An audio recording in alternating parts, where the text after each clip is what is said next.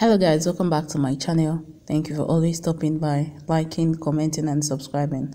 For the new ones, don't forget to like, comment, subscribe, turn on notification bell so that you'll be notified on when I drop the next update on bridal material. Stay tuned on today's episode. Meera walks to Ammar. Ammar says he was searching for her since. Where was she? She says to her God. He says he didn't search her in the temple. Meera says she wants to talk to him about something. He says he wants to finish arranging the function, then they can talk peacefully.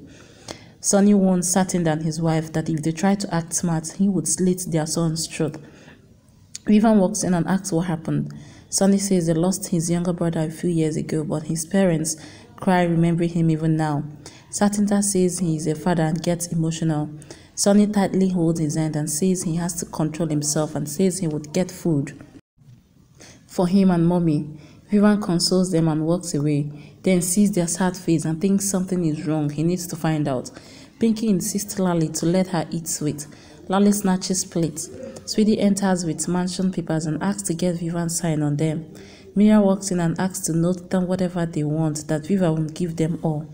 Pinky told her that she said she cannot get Vivaan in his life, but she got engaged to Vivaan. Meera says whatever Pinky tries, she cannot, as Vivaan is already hers and will not marry Pinky. Vivaan walks, speaking over phone, and finds locket on the floor and asks how they can leave it here like this. Meera goes to Ammar and massages his head. Ammar says he has migraine and his daughter's one touch cures it. Meera says she wants to tell him something. Ammar hears Sonny shouting in pain and rushes out. Sonny says he did not tie lace and fell down. Ammar helps him and takes him towards the room. Sonny thinks Meera cannot succeed, however, she tries. Vivaan goes to terrace when Meera calls him. Meera says, I love you. He asks if she called him here to tell him this. She says yes and asks why he's not reacting if he does not love her.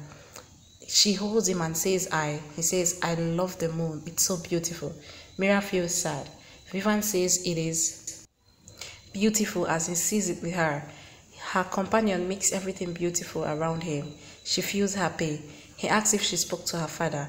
She says she went to speak to Papaji, but Sonny fell down. Vivaan says something is wrong and explains the whole locket incident and says something is wrong with Sonny. Meera says Sonny is helping them so much. Vivaan says Sonny was fighting with his parents. Meera says Punjabi children behave with their parents similarly. Even she does. He says she and Sonny are similar. Why don't she marry Sonny? Even her father will be happy. She says she loves someone else who expresses love in a weird way. He says he will express again and holds her emotionally. They get romantic and hug each other. Someone watches them. Pinky beats plates and gather family. Ammar asks what she's doing. Pinky says she got a special news for him, that she saw Meera and Vivaan on the terrace. Vivaan told Meera to move ahead in life, but Meera does not want to, and hugged Vivaan. If Vivaan had not backed off, Meera would have kissed him. Meera does not value her father's promise. Meera says Pinky is lying. Pinky asks her if she is not meeting Vivaan repeatedly. Ammar asks Meera if she broke her promise. Vivaan says Pinky is lying.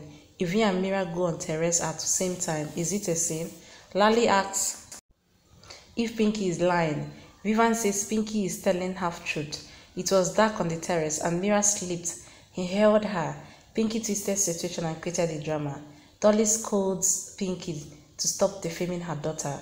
Ammar says he will end this drama and announced that he would get Meera and Sonny married tomorrow itself and Vivaan and Pinky day after tomorrow. He says his decision is final and asks the family to make arrangements. Everyone walk away. Meera and Vivaan sadly walk to their rooms. Meera sits sadly in her room. Vivaan walks in and consoles her. He pampers her and says they have to find out the secrets behind locket. They hide seeing Satinda's wife walking into the kitchen and talking puja item on Tally crying. Vivaan then acting as passerby drops locket in front of Ammar and sees his locket fell. He opens it and says it's Sonny's mother's locket and this is Sonny's brother's picture. Ammar looks at the photo carefully and says as far as he remembers, Satinda has only one son, Sonny. Vivaan and Meera are shocked to hear that. Meera says she heard Auntie praying for her son. Vivaan says what if the man in the locket is their son and the other one is an imposter? They walk outside Satinda's room and hear their conversation. Satinda's wife says her puja for her son's safety is complete, that nothing will happen to their son. Satinda says they are spoiling Vivaan and Meera's life for their son. The wife says their son is an imposter. Son is grip. They are helpless. Vivaan and Meera are shocked to hear this. Imposter Sonny walks towards room whistling. Vivaan and Meera hides and hear Satinda and his wife's conversation. They are shocked to learn that Sonny is an imposter and has kidnapped Satinda's real son. Sonny walks in holding hammer and frightens them. They plead to show their son's face as they have arranged puja for him. Imposter Sonny laughs and leaves. Meera and Vivaan hide. Dolly confronts Amma that every father does not have right to cry. Amma asks what she wants to say. She says if he forces Meera to marry Sonny, she would break their relation and she would be only Meera's mother, not Amma's wife. Vivaan says imposter Sonny is sleeping and silently steals his phone. He walks to Meera and opens mobile but does not find any picture in it. His goon calls him. Vivaan messages them that he cannot talk right now. They reply that Sonny is vomiting blood. Vivaan replies to take Sonny to City Hospital and tells Meera that he would go there. Meera says whatever happens, she would be only his wife. He promises and leaves. Meera gets tensed when he does not return after 3 hours and calls him. He is standing outside City Hospital, informs her that goons did not bring Sonny yet. She says she has a plan and explains him in details. Goon surrounds him, showing knives. Amma walks to Meera and starts his emotional drama. Meera says she wants to tell him something and says Vivaan. Amma says he wants to get her married to Sonny tomorrow and will be very happy. Meera thinks she will marry only Vivaan. Wedding arrangement starts. Pinky asks Lali if she will marry Vivaan for sure or not. Lali asks not to worry as once Meera gets married to Sonny, all her problems are solved. He shows gun to imposter Sonny and wants to accept truth.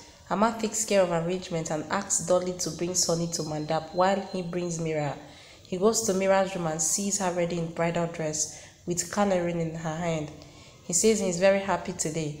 Vivaan walks to Sonny and reveals that he knows that he is fake Sonny and says he got clear with Locket and found the whole truth. Sonny acts as afraid and snatches gun and laughs that it does not have bullets. He says he is way ahead of him and saw him and Meera outside Satinda's room. The argument starts. Vivaan asks what he wants. Sonny says he wants to take revenge from Vivaan. Vivaan asks what he did to him. Sonny reveals that he is Vivaan's stepbrother and is jealous of him as Vivaan got all the fame and love. So he started game of destroying Vivaan and he is behind Amaya's condition. Pami's bomb blast. He will marry Meera now and let Vivaan suffer his whole life. Amma takes Meera to Mandap. Pinky taunts Meera that she told Meera that she would wear Sonny's name, coloring and not Vivaan's. Meera nervously waits for Vivaan to come. Vivaan tries to snatch gun from Sonny. Gun fires. Meera sees through the window. See Vivaan bearing bullets and falling down. Meera eagerly waits for Vivaan in temple. Sonny walks down wearing groom's dress and shows her if she backs off from marrying him, Vivaan's life will be at risk. He lifts his hair and asks if he is looking handsome. Why don't she marry him? She then realizes it's her imagination and Vivaan is under her. She gets happy. Their Ferrars start. They find Ferrars happy. They finish Ferrars happily. Vivaan applies sand on Meera's forehead and then fixes Maja Sutra in her neck. Pan says they are husband and wife now. Sonny, tied in the room, tries to free his hand and in vain, but at last frees himself and looking at his neck injury, feels that Vivaan gave this injury again, that he would give such bigger injury to Vivaan. After Vivaan and Meera's wedding, they both are taken to a room. Nemo taunts him to lock the door well from inside. Vivaan locks room and walks to Meera and says that he was waiting for this day since long, and holding her says let him watch her thoroughly.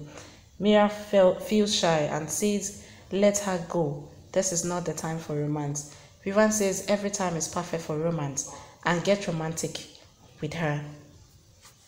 They continue their romance when doorbell rings. Vivaan opens door. Sonny walks in, breaks bottle of Vivaan's head. Vivaan collapses. Meera gets worried for Vivaan. Sonny shows his true self and laughs at Meera, kicking Vivaan repeatedly. She pleads not to harm her Vivaan. Sunny walks in wearing similar sherwani and warns her to keep her mouth shut, else she would lose Vivaan. Lally walks in with sweet and offers it to groom. Sunny lifts his Sarah and asks to feed it to Meera first. She says she's so lucky to have such a good damad who keeps wife first. She feeds Meera first. Sunny feeds her sweet forcefully and smirk. Lally walks away. Alright guys, thank you for watching today's update on bridal material. Don't forget to like, comment, subscribe and stay tuned for more updates. Bye.